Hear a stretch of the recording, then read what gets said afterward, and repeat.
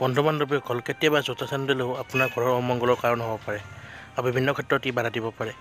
আৰু সেইবোৰ কি আমি জানি লওঁ। বলক ভিডিঅ'টো আমি আৰম্ভ কৰোঁ। জোতা চেণ্ডেল সদায় ঘৰৰ বাহিৰত ৰাখিব লাগে আৰু মুখ্য দৰজাৰ বাহিৰত ৰাখিব লাগে, কিন্তু মুখ্য দৰজাৰ সন্মুখত নহয়। পাৰিলে অলপ মুখ্য দৰজাৰ পৰা আঁতৰত এখন পৰ্দা টানি দিব বা জোতা থোৱা ৰেকখনতে ঢাকি দিব।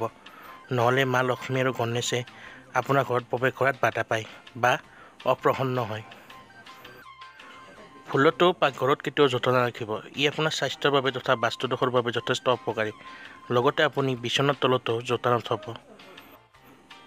যদি আলমাৰীত আপুনি জোতা আৰু চেণ্ডেল থোৱা ৰেক আছে, সেই ৰেকখনৰ ওপৰ ভাগত কেতিয়াও টকা পইচা নথব। এনে কৰিলে মা লক্ষ্মী অপ্ৰসন্ন হয় আৰু বেয়া পায়।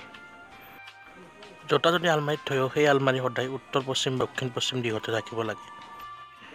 কেতিয়াও ঘৰৰ পূব বা উত্তৰ দিশত জোতা চেণ্ডেল থকা ৰেক থকা আলমাৰী নাৰাখিব। ইয়াৰ উপৰিও জোতা চেণ্ডেল যেতিয়া আপুনি ৰেক এখনত থয় সদায় চিজিল কৰি ৰাখিব। যদি চিজিল হৈ নাথাকে তেনেহ'লে আপোনাৰ পৰিয়ালৰ মাজত সম্বন্ধ বেয়া হয়। বন্ধু বান্ধৱীসকল, যদি ভিডিঅ'টো ভাল লাগিল লাইক কমেণ্ট শ্বেয়াৰ কৰাৰ লগতে সদায় এনে ধৰণৰ ভিডিঅ' পাই থাকিবলৈ আমাৰ চেনেলটো ছাবস্ক্ৰাইব কৰি ল'ব। ধন্যবাদ।